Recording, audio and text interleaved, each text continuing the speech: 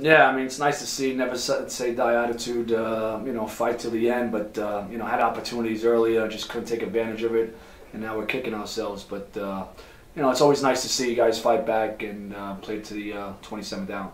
Well, we've seen it numerous times already in the past few weeks that there's really no lead that we feel like we can't, come back to, no deficit. I mean, I think it speaks volume for the character of this team in general, and I think it's going to help us along the way as the season progresses. We're going to pull out some of these games in the end. So, I think it's a good thing. Well, it was good. Their pitcher was on point tonight.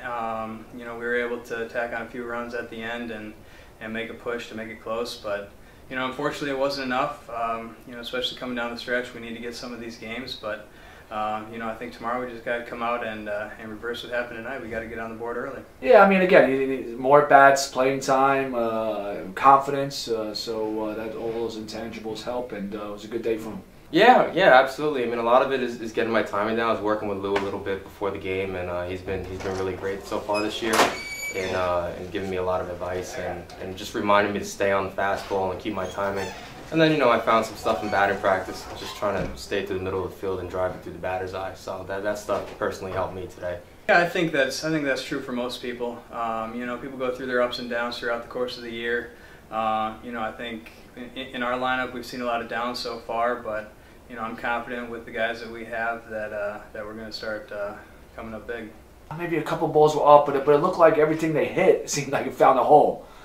2 outs, big inning right there, and then they scored 2 runs in that second inning and the next inning and the third inning. So frustrating, but one thing about Brown, he keeps his head focused and to the task at hand, and he shut it down right after that. And then all of a sudden, 1 run, Delta makes a great play, and the guy tags up, but he definitely battled.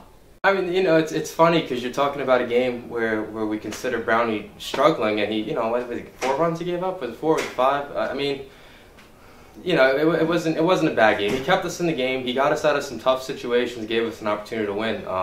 We had that one really freaky play in center field. Delta makes a great play, and things happen. The guy scores, and that, so you chalk that up to some dumb luck there. Really 4 or 5 runs.